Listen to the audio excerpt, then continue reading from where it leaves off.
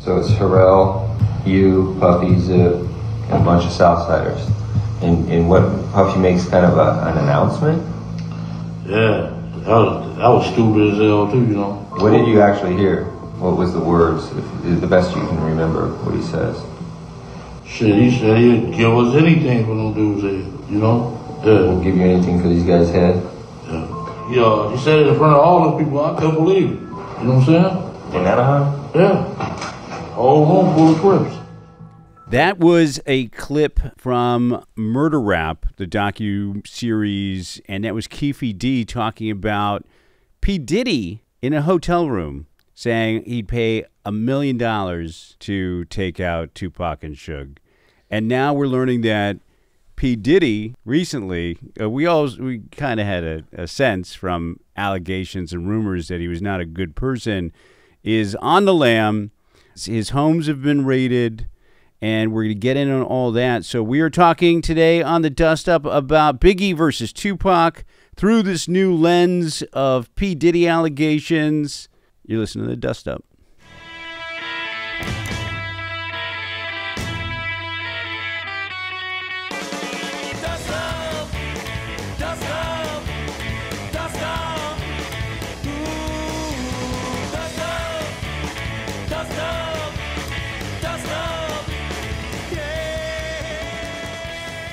Welcome to the show. My name is Al Madrigal. I'm here with Jay Larson. We are on a show called The Dust Up. We're still relatively new. We're still figuring it out. But what we do know is we're talking about beefs, feuds, melees. And I like where we're going with it. I do growing. too. We're finding our footing. You know what the show has been and kind of evolved into? And again, thank you for your patience. If you're listening You're to welcome. these... Oh, you're talking to everybody else. Yeah, well, you too. And what we're doing is you're talking about these beefs. We're not claiming to be experts and historical experts. We are going to be pulling more quotes and sound bites. We are going to be talking and interviewing some folks down the line and bringing in some experts and playing those sound bites. But really, it's like, how does this all relate back to us? Do we have stories from our personal why lives? do we want to do these? You know what I mean? Like, you know what I mean? Obviously, this music that we're talking about today fueled our childhood in a ton of ways, right? Sure. I mean, I am a little bit older than you, so I am... Some people might say a lot. It's true. No, but for sure. But like Tupac, for me as a kid, we were like all about Tupac. That's hilarious because you're an East Coast guy and you're all about Tupac. I clearly think that Biggie was a better rapper than Tupac Shakur. Well, did you see... I watched this... Are we okay right now, or do you want to just jump into what we're talking about? No, I think what we're going to be talking about is this beef, because rappers have beefed for a very long time, ever since there has been rap. I mean, there's so many beefs. We got Migos versus a guy named Joe Budden who gets into it. Joe Budden gets into it with Drake. There's Kanye West versus Jay-Z. There's Lil Kim versus Foxy Brown. There's Gucci Mane versus Young Jeezy. The Game versus 50 Cent. Chief Keef versus Tekashi. Don't forget Chief Keef and Keefe D. They had a big beef. They're like, who's the bigger Keef here? The biggest Keef. The Keef beef. You ever smoke Keef? You know, I've seen it, but I don't. I think with Keef is what you sprinkle on the top. It's like the resin from weed. Yeah. You're a big Keef guy? I know, but I had a buddy who was a big Keef guy, and it wasn't bad. I enjoyed it. Chief Keef knows all about it. Nicki Minaj versus Cardi B. Eminem versus Machine Gun Kelly. That's probably... We're going to get into some of these. Kanye West versus Drake. Drake has a lot of them. Drake gets into it with people. He gets into it with Meek Mill. He gets into it with Pusha T. But don't you feel like everyone kind of goes at Drake just because, like... Here's the thing, right? Because we're going to talk a little... We're going to... Huh? He was on Degrassi. Degrassi High or whatever he was. Like, yeah, he was like... Wasn't he like a Disney kid? It was like a Canadian series. And that's a big thing that's going to come into play, because what you say is Biggie's a better rapper than you think Tupac was. But Tupac was a poet. He was. He was a poet. It's a different thing. A lot of one would argue that they're all poets. I would say that 100% as well. But I'm saying there was one clip I watched where it's like Pac and Biggie sitting together and they're riffing. You know what I mean? They're just freestyling. And Tupac's like, all right, I'll freestyle.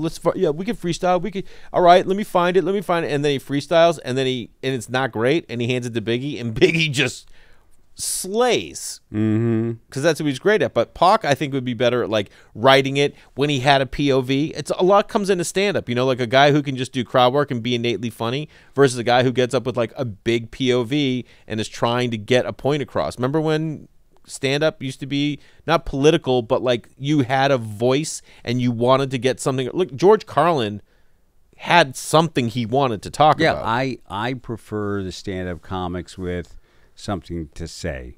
Yeah. I mean, I get it.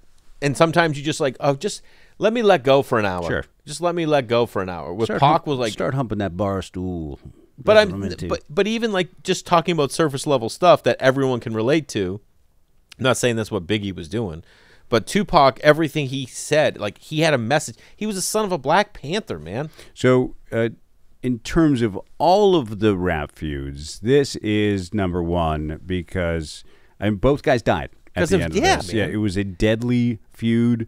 But we talked about there's a number of things at play here. Would you say it's Shakespearean? Yeah, I would because I would too.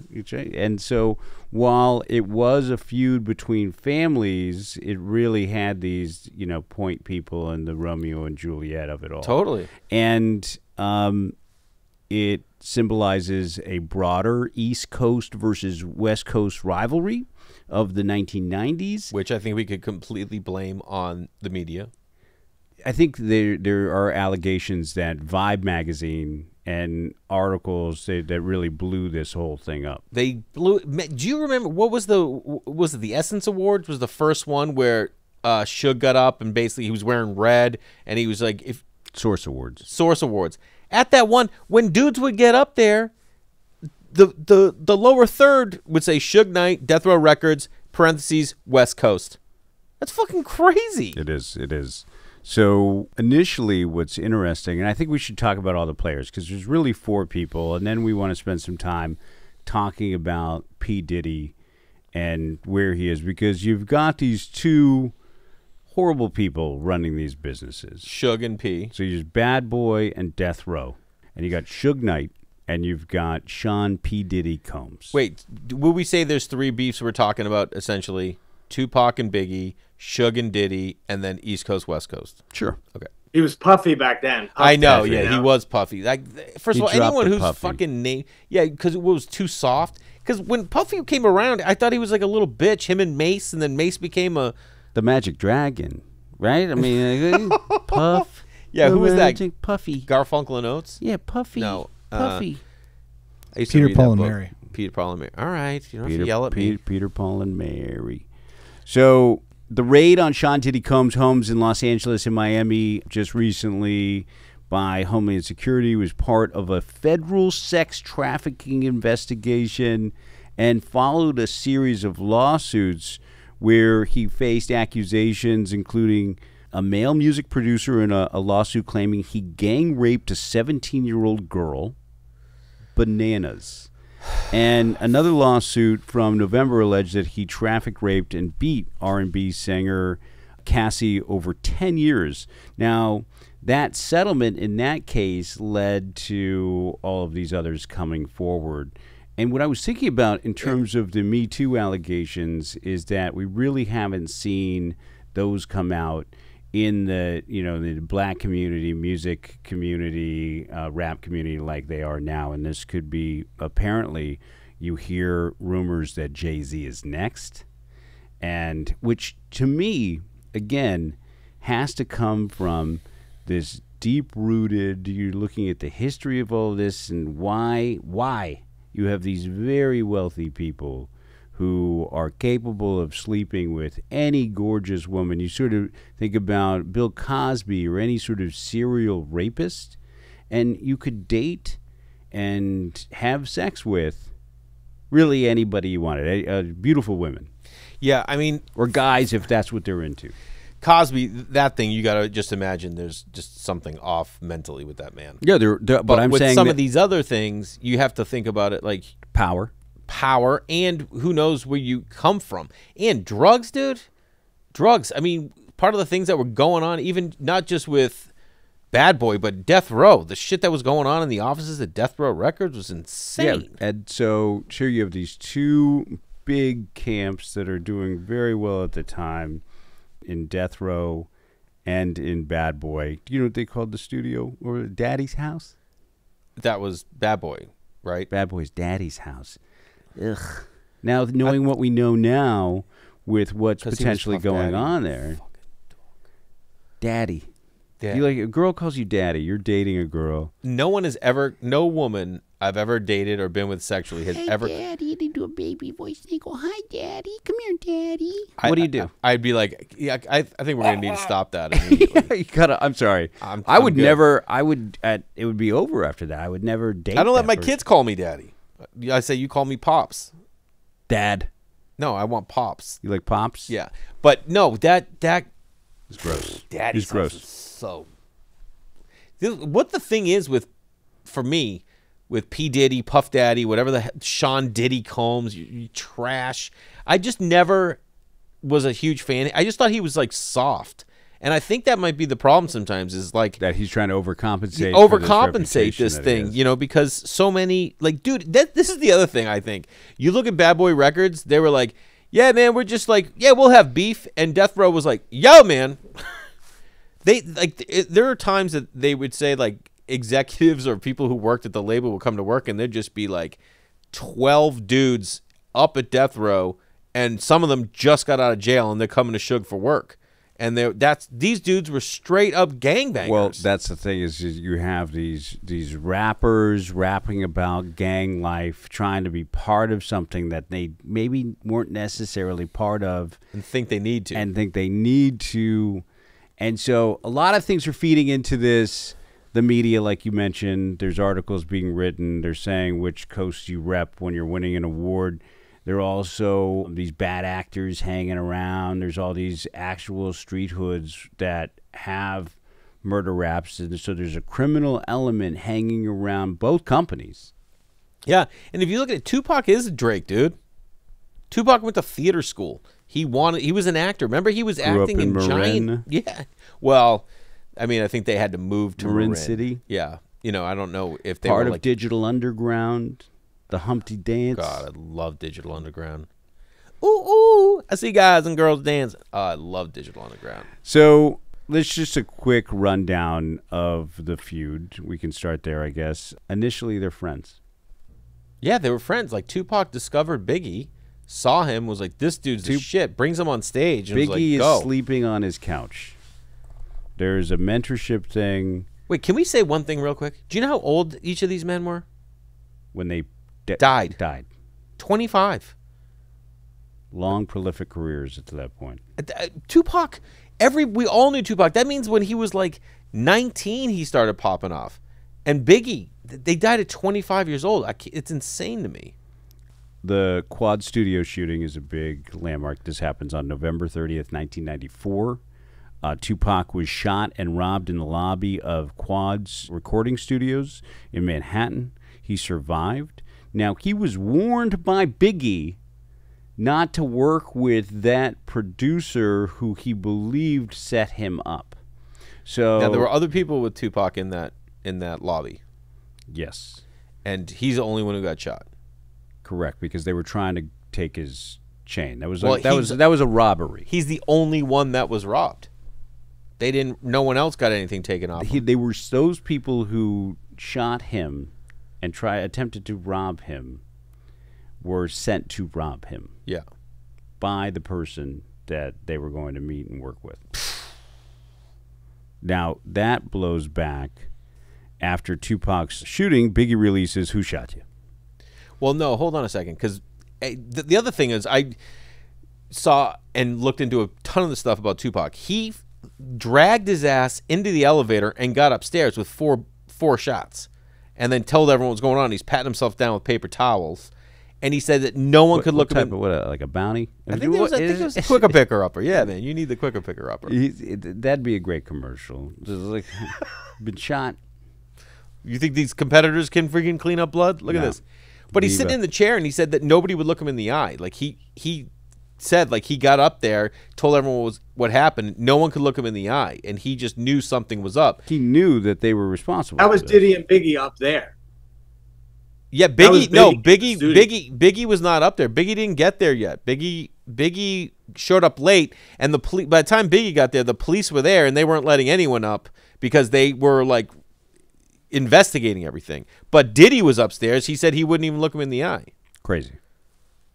So then this Who Shot You song comes out that Tupac interpreted as a taunt about the shooting. Although Biggie and his team claim that the song was recorded before the incident and was not even about Tupac. Timing of the release exacerbated the tension there. But this is also when Tupac's in jail, right? So then there's this media amplification that we talk about, correct? Yes. Like escalating the feud, framing it as a rivalry for supremacy in the rap world. And then the rivalry between these two companies. Then Hit 'Em Up comes out in 1996. Okay, but we got to talk about the fact that Tupac is making music, right? He's acting in movies. He made a song about like elevating women and the way women are viewed because it was such a negative view of women inside hip hop culture. You know what I mean? And then he got accused of sodomy. Like he went away to Rikers Island. He went away for a while, and that's when Shoot 'Em Up or Who Shot You came out. Biggie released that song, and at the same time, this is when like no one bailed. They could have got him out of jail. Tupac, right? Suge finally got him out and like paid for him to get out. Am I following this correctly? Sure. Okay. Anyway, I do also think that like Suge. I mean, we'll get into Suge later. Sorry. Keep going. So Hit 'Em Up comes out. Tupac releases a vicious diss track directly targeting Biggie, Puffy, and others associated with Bad Boy. The song includes claims that Tupac had slept with Biggie's wife, Faith Evans, and that further inflames the situation. Right. And Tupac's girlfriend, I saw this interview with her, she said when Pac was in jail, he told her, I'm going to fuck Faith Evans when I get out of jail. His whole time. He manifested it. He sure did. Yeah, he's got a if a anyone vision out there, board. yeah, if anyone out there is doing positive affirmations every day, know that you can do it. Yep. Pick somebody to fuck. And go fuck. Go for it.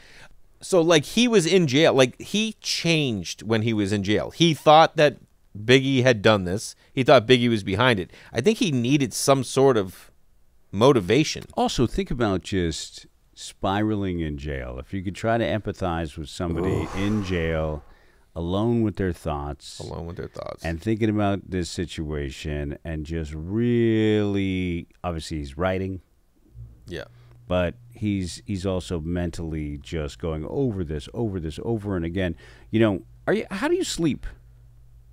Laying down? What do you mean? How do I sleep through the night? I mean, yes. Are you waking up thinking about, do you have that river of 25,000 thoughts playing through your head? No. I have it sometimes when you have something major going on. Sure. And or if I'm extremely busy, I start to wake up and start to like have anxiety and panic about all of the life stresses. And I have some personal stuff happening right now where I'm just up at night. I can't just imagine being shot, being in jail, thinking you know exactly how that played out, and you're just in there going, oh, this is and again, P.S. Biggie visited him in jail. Biggie visited him, and I think he just kept building it up. Who knows who's talking to him in jail? What he's hearing? Maybe Suge's trying to fuel this East Coast West Coast thing, letting him know it was putting it in his head. Who knows? So it's connections between this criminal element and as well as these, bad actors in these companies vying for this rap supremacy. Now, let's talk about, we are going to get into comedy beefs on here, but it's like, just think about the life and death of it all, too. It's like, you look at the comedy beefs, and there's nothing even close to any of this. Have you ever heard of a comedy like Fist Fight, where people actually fighting? Or is it all verbal? Yeah, I've heard of Fist Fight. Oh yeah, who fought? At the Comedy Store. Oh, is that when Bobby and Ari were getting into Bobby and Ari, yeah. But that was over women inside. It was never about comedy. You know what I mean? Yeah. Well, there was Mencia and Rogan, But that was That wasn't a about fist fight. comedy, but that never escalated to No. blows. No, I don't think we don't care. This thing was are we not forgetting that all of Death Row, they were actual gang members who had actually, I don't know if they've killed people, but I'm pretty sure they had killed people. Like, I know that everyone was working around them had killed people. I mean, you got anyone in your comedic circle, Al, that's killed people? Al? There are a couple comedians that have done time, you know what I mean? Yeah. But, like, they're like, at Ali the end of the day, Siddiq is hilarious. yeah, He's hilarious, so funny. amazing.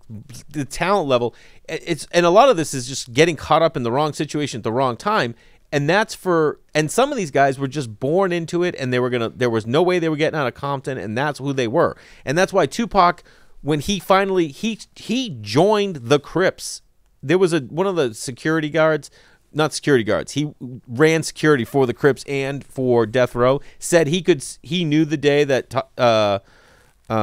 Tupac like committed to the Crips, and they were like, he goes, but this is the thing.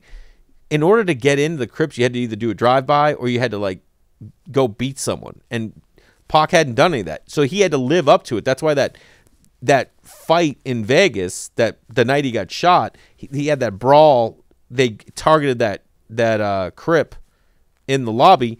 This dude was like, yeah, that's just Tupac trying to fit in and trying to be like, oh, prove that he's a blood. A blood. Now, you said you're a big fan of Tupac. Yeah. Who is your favorite rapper if you could pick like your top 3?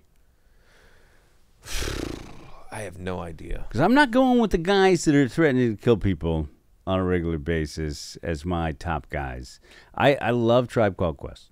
I mean, Tribe is insane. Love Tribe Called Quest. I love Tribe. It does not get old for me.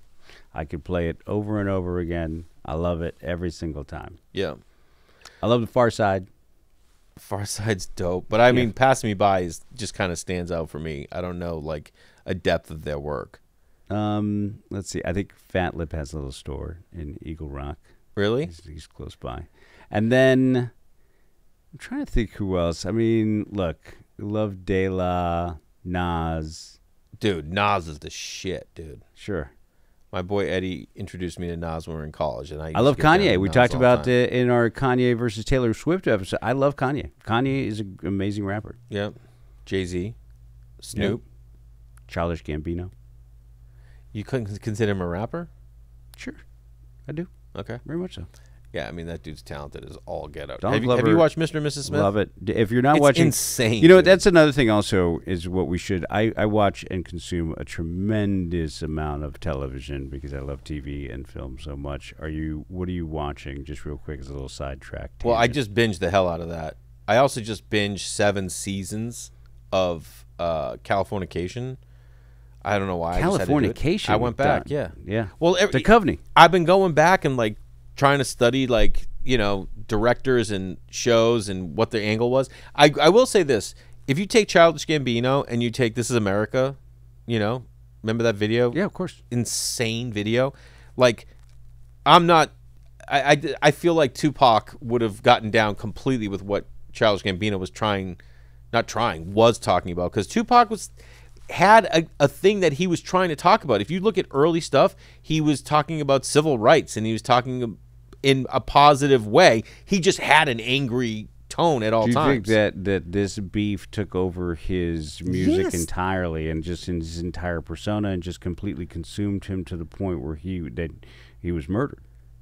Yes, I think that all he was doing is, and not only that, the life he was leading with Suge Knight was insane. Just like the sex parties and all the way that women were being treated in that environment that he was a part of, that he was caught up, dude. Let's He talk was caught about Marion Hugh. Barry? Marion Hugh Suge Knight Jr., born on April 19th, 1965 in Compton. Co-founder of Death Row. And Do you know how he did that, by the way? please. He was doing like security for Dre, and Dre wanted to get out of his contract that he had with the record label, and Suge goes, just get the fuck out of it. And he's like, I can't. And he's like, I'll do it for you. And just basically strong-armed, like used... No, I remember watching that in that the NWA movie that was like watching him go into that record company. Yeah, and because he's a former football player, he's a huge, imposing figure, and then he builds Death Row into this powerhouse by signing Dr. Dre, Snoop, and Tupac. yeah, well, he went to Dre and goes, "I'll get you out of it," and then they founded Death Row together. And then he didn't get Pac till they were already crushing with Snoop and Dre, right? Sure. And then he gets Pac when he gets out of jail. He wasn't with Death Row before that, was he? No, he wasn't. No. So, like, Tupac wasn't with Death Row till he got out of jail. And Suge's the one who flew up there, private jet, limo, gets him out of jail. Is like, let's bounce. And then, boom, takes him back, signs him. And then next thing you know, they're cranking out albums, straight up hate albums. When it was Dear Mama, though. Remember Dear Mama? Sure. You are appreciated, don't you know? Oh, my God. I love that song. His influence on hip-hop is undeniable, with Death Row being a defining force in the genre during its peak. Legacy also intertwined with darker aspects of the music industry's history, feuds, violence, and legal So wait, trouble. who was the other guy that Suge signed? Younger kid, signed him super young, became his legal guardian. Danny Boy? Oh, I don't know. Was it Danny Boy? Like, angelic voice, beautiful voice, super young when he signed him. At the Source Awards, when he goes up and accepts that award, he goes up with him. Here's the interesting thing. There was Danny Boy, I saw this story where he was saying, yeah, everyone's getting guns. Like, they had these guns laid out for, like, something that was happening, and Danny Boy went to go grab a gun. I think it might have been for that Vegas night, and Suge Knight goes, whoa, whoa, whoa, what are you doing? You're not touching guns. Put that away. Like, You're Danny Boy. and he was his legal guardian. Suge was his legal guardian. And Danny Boy said, like, the last day, like, when Pac was in the hospital, that he would go and sing to him, and he would sing these, like gospel to Tupac, and loved listening to him. Oh, He had really? this amazing voice. The DOC. DOC. The DOC was a Death Row guy. And then we also, the Diggy Diggy Doctor. Right. And then Snoop for me is on that big list, I think. Could I sound wider? Everyone says I sound like Alan Alda whenever I'm on a podcast. Really? But I really love Snoop.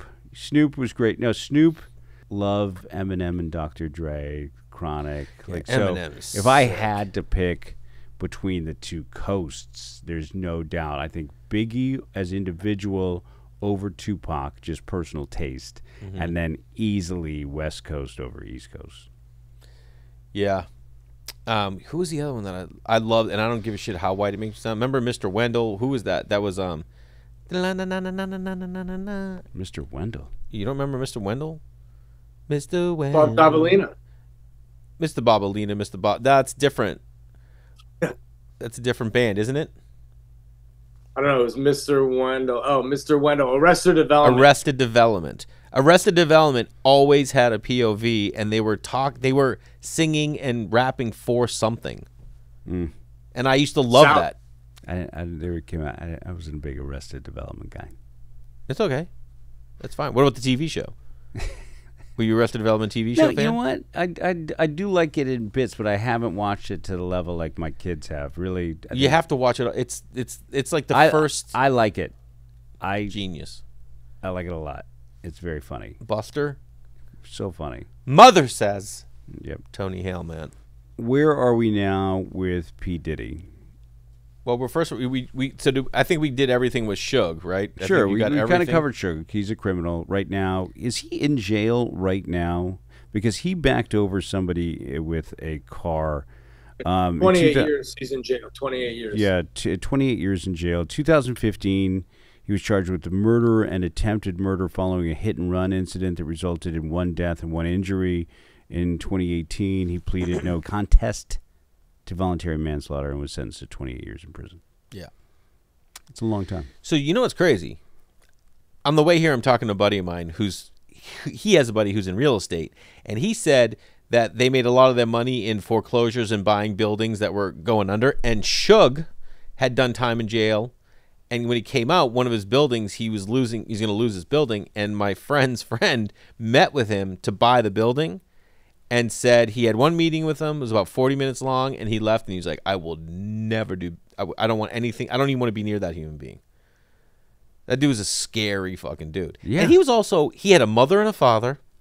He had a full family. He was the youngest. He was babied. And I saw a thing with his niece, and she was saying that when they were having family dinners, he would call ahead and said, I don't want this. I don't want this. I want my gravy this way. And they did it. Like, he was super babied.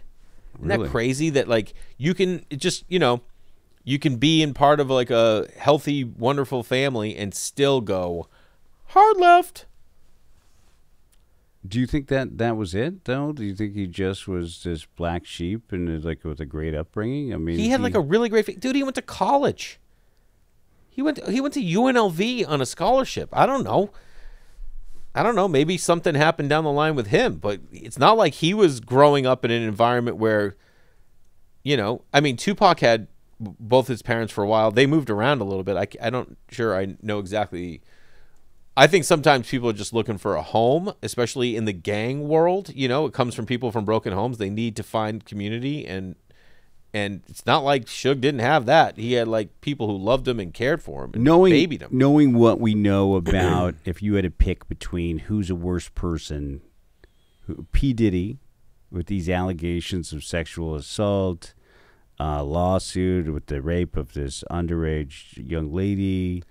I'll say this. Sex trafficking charges. His homes are being raided. He's drinking a mix between Molly and cocaine. He's got sex workers. And then you have Suge Knight, who is running over people in his car, strong-arming, everyone in business. And like a genuinely, We also don't know what else that guy had going on. Sure. For me, man, listen to this. I don't really give a fuck about murder that much. I'm like, you want to murder someone? All right. I'm just gonna be like, yeah, I get it. I'm Pro-murder. I'm not. If J. Larson, no, I am pro-murder. not pro-murder. What I am saying is I get it. I understand it. Especially if you. This is my problems with guns. And I don't want to get too political here, but here's my problem with guns. If you have access to gun, you're more likely to use a gun. Sure. And it's a lot easier. It's like we talk about like in like internet shaming and stuff. People are sitting behind a computer. It's really easy to do it from here. But if you were face to face, which we can get into, and if you have a gun, it's a lot easier to pull a trigger. You're so disconnected from the. If everyone had to stab each other, there'd be a lot less murders. You know what I mean? So murder, but when it comes to rape, for me, it disgusts me, and it gets me to a point where I can't even. It's hard to talk about. And you know what else I hate? Murder sometimes holds. I don't know what the standard is. Can someone look up what our standard for murder is? I think it's like 25 years. For rape, it's like 7. Yeah. And murder, at least the person's gone. They don't have to ever deal with it. Rape, you change. The whole thing is so. And musically, I never liked what Diddy was all about anyway, because that, So, yeah. What about how Usher fits into all this? Because he's brought up so many different artists. You have Mace, who goes to religion. Yeah, he's a preacher now. And he's a preacher. Do you think that was his only way out? Maybe. Yeah. And Usher was very young when he never said what he saw, but he alluded to it. I saw that one interview. Did you see in the documentary where he's talking about, like, he goes, yeah, I was around a lot of things. Just around a lot of things. Now, he could have been talking about the homosexuality that Diddy's been associated with, that he's probably been hiding because God knows you can't bring that up. And then got maybe underage, maybe rape. Who knows? I don't think if it was rape, you would think Usher wouldn't be that cavalier about how he was not talking about it, or like comically. When you say sex trafficking, I automatically think you think about, okay, these guys are buying and selling. You immediately Like go Taken. to the last scene in Taken. Oh my God. Where it's all of those like Persian business, oil magnates sitting around buying women in the middle of a room, with this auction type of setting in a dark place. And you think about it. I saw that just trillions of dollars are made by gangs and a crime element in sex trafficking on an annual basis. So when you think about P Diddy's sex trafficking, and some people say he like is Epstein-like, blackmailing people, cameras everywhere, in his entire house. So if he has a party and you do anything with anybody, you are on camera and it's a blackmail tape.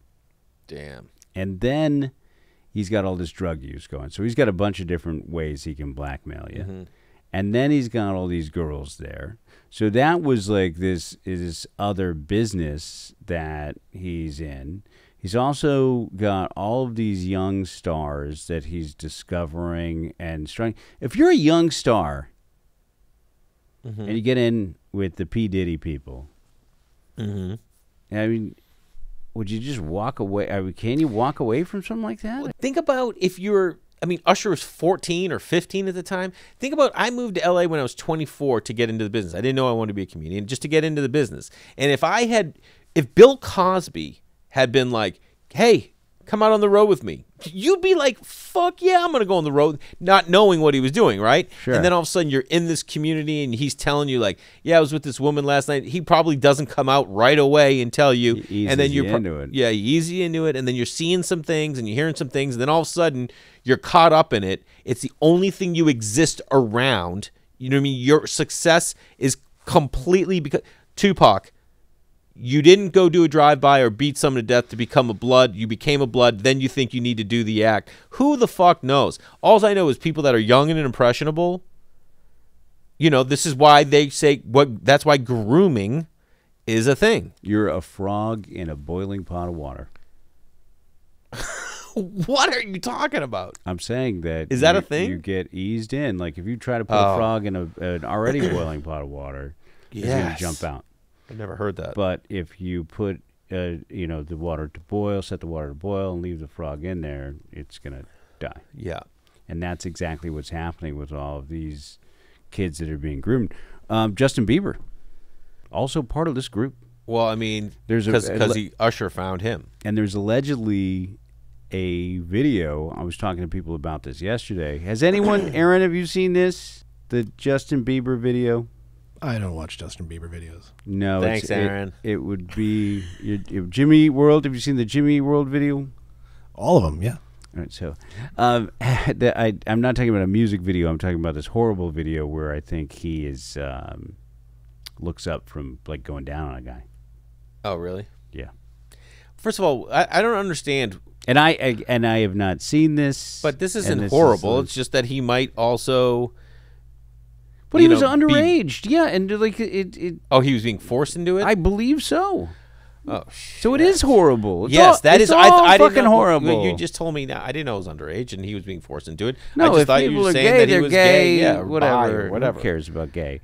I'm talking about underage, impressionable kids being forced into situations that they don't have any control over. Yeah. See, it's all terrible. So who is a worse person, Suge Knight or P Diddy? Diddy for me. Diddy. If all this stuff is true. Daddy's house. Whatever. His name was Puff Daddy at the time. I mean, it's all trash. Yep. So where is he now? Sean P. Diddy Combs' current whereabouts have been a subject to speculation since his private jet was traced to Antigua. I thought he'd never left Florida, is what I heard. Amid federal raids of his homes in Los Angeles and Miami due to these allegations, while the exact location of Diddy following these incidents has not been confirmed, reports indicate that his jet went off the radar after being spotted in Antigua. Here's the other thing. All right, so let's take the three. Do you think, obviously there was no real beef between Biggie and Tupac. Would you agree to that?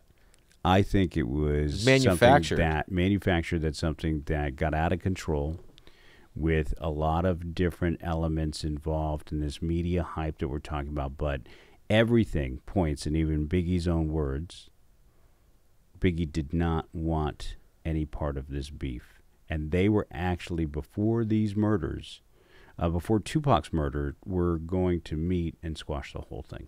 Yeah. And Biggie rapped about Tupac in one of his songs about banging his wife, and he wasn't even saying something negative about Pac. It was almost like he was making fun of himself, Biggie. So I think Biggie was like the whole time like, nah, man, everything's cool. I don't think he knew about anything that was going on. Well, first of all, we didn't even get into talking about the fact that like Death Row was hiring LAPD for like security and stuff, and most likely Biggie was killed by cops, L.A. cops that were paid. Ugh. I mean, that's most likely what happened. Biggest victim in all of this, the victims here. Yeah, who are the victims, you think? Biggie doesn't want anything to do with this beef at all. Sure. Didn't act in any way against, I think, Tupac. He just showed up to go make music and got but, robbed. But he was the more shot. aggressive of the two in terms of the feud, trying to be with the Crips, be something that he sure, but he didn't have wasn't. anywhere to go. I think he wanted, also he was raised by a Black Panther. Black Panthers were moving in a positive way, but they were doing it in a very, you know what I mean, positive way, I would guess. I don't know. I think... So he had that ingrained in him that he needed to... It'll be really interesting to see how this P. Diddy thing plays out, where he ends up, what the charges are. Right now with this raid, we're like, what are the results of the raid? What do they find? What do they have on him? I know that a former Syracuse basketball player, his drug mule was arrested in Miami. So he's got a lot of different... Wasn't Billy Owens, was it? It was not... Don't you dare drag Billy Owens. Was it Ronnie Cycli? It was not Ronnie Cycli. Was it Sherman It was a Douglas? scrub, guys. 17 minutes. He played 17 total minutes. 17 minutes. total minutes. So he got in there. He was a walk-on. Then he transferred to some other D2 school. How does that walk-on get... What's that guy's backstory? How does that guy get involved with P. Diddy as a drug mule? Everybody wants to be Good around Syracuse basketball players, drugs. man. What's that? Good Syracuse drugs. All the designer drugs up there. That's right. So Syracuse drugs. So you think P. Diddy, again, he has a vodka. He's got all of this music label. He's got this Revolt TV that he sold off shares to an anonymous buyer right before all this goes down. He's got so much money. Mm-hmm. Still needs to make a little drug and sex trafficking money on the side. I don't know. Do you think this comes a level of... I mean, we see this in our business when dudes get money and get rich and get famous, that I'm not saying they need to resort to trafficking and shit like that, but you see them, they get bored with life. I mean, so I don't know. Debauchery, it just becomes a level of like excess because you have nothing better to do. I don't fucking know, man. I don't know. I am very interested to see what comes of this, because you look at dudes like that Jeffrey Epstein. That dude was filthy rich, and yet this was like his kink. Maybe this is just Diddy's crazy kink, and you just have to look at it like that scene at the end of Taken. Who are these? Who are these people that this is your satisfaction? Like I don't get it. Yeah, I'm just glad it's not me. Yeah, I'm glad it's not me too. It's expensive with all these yachts. You know what I have heard, though? I have a friend whose friend, my buddy, his girlfriend, they're friends, she's a girl, she's a dominatrix. Oh. And she said 100% of her clients are rich, powerful men that no one ever tells them no. And they just want to fucking be humiliated and told no and, like, beat down. So that's where I'm lucky I get that at home. Interesting conversation about... who's just the most horrible person here, and it's clearly Diddy Combs. And again, I think when we talk about sex trafficking, we're talking about, is he doing this for other people, or is it all just it's him for himself? And you're talking about. I think it's part of. I think first of all, trafficking, like I said, you can get someone on a private jet in New York and fly him to Philadelphia, and that's trafficking. You've trafficked them. You've moved them. Like that woman who sued him, the first one that came out, Cassie. Yeah. First, I also want to say, if you guys are interested in this whole thing, go watch documentaries and look into this. It's crazy how deep this goes. There's an 8-part doc out there on this entire topic. But I think it's like, think about it. You're the guy who's got the big house. It's got the booze. You got the drugs. You got the women. Where'd you get this? You know what I mean? That's part of it. It comes into like, who's going to be there? Famous people. What else going to be there? Booze, drugs, women. Like, oh, where'd you get the women? Just don't worry about it. Let me tell you where I got. You know what I mean? Who knows? Mm-hmm. Scary. It is. Remember just having a video arcade in your house was a cool way to get people over? Dude, I got Miss Pac-Man and Galaga. You're like, oh, fuck, I'm in. Sit down kind? Yeah, like we're at a pizzeria. I don't know. I like it boring. Yeah. I like simple. I don't need anything. I'm into gardening. I want a garden, yeah. But don't you have beef with your fucking like the rodents in your? Oh yeah, I'm fighting squirrels left and right. I got raccoons trying to sneak in there. Everybody's trying to come in. Gophers. I had it with the ground rodent people, the company that came out, called it a perfect storm of ground rodents. That's what I'm up against. Yeah, that's what you're taking down. Yeah. But I'll do you ever murder find them. yourself in any comedic I'll beefs? back over them in a car. They get out in the street. I'll Suge Knight the fuck out of those Yeah, squirrels. fuck those squirrels. I love those videos where you see a rat get run over and then they cut right to two cats driving, just bobbing their heads. Yeah. You know what? I avoided a beef, I think, comedy-wise. I got really lazy when it comes to, when I write jokes, something happens, I embellish a shitload. Same. That's how we do it. That's how we all do it. It's not the type of embellishment. It's just all fictional. I go off. I could name a Sometimes something happens in my life and I take the true story and then I think about what would I wanted that situation to have happened because like if I have cartoon world, you know what I mean, where anything can happen and then that's the story I tell. You write a script. It's a Exactly. script. So you write a script. And so I got lazy with my script writing and that got me in a little bit of a beef. And how'd you handle it? I called the guy, talked to the guy on the phone. Guess what? Like a grown man. Like a grown man and beef over. Beef over, man. I just said, hey, man, I'm an idiot. Yeah. I got lazy. I should have written that more. What happened is I didn't change enough of what happened, and it looked like I was bagging on this guy, but just a fictional version completely took over. Dude, horse's mouth, dude. Horse's mouth.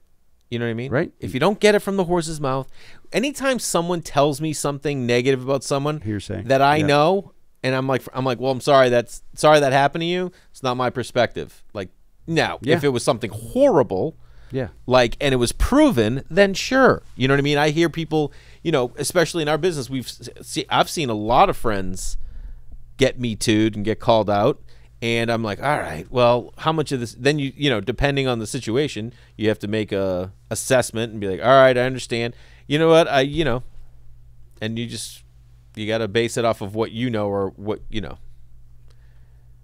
Anyway, I could have just got myself in hot water. Try hard and be nice. Let's talk about where the show is going, because we have a lot of beefs that we're going to get into. You know who I really want to get on is I want to get Dane on. Dane Cook. Uh-huh. I'd love him to come in. Okay. And I want to talk about what happened with his money and his half-brother. Mm-hmm. That's one we haven't talked about.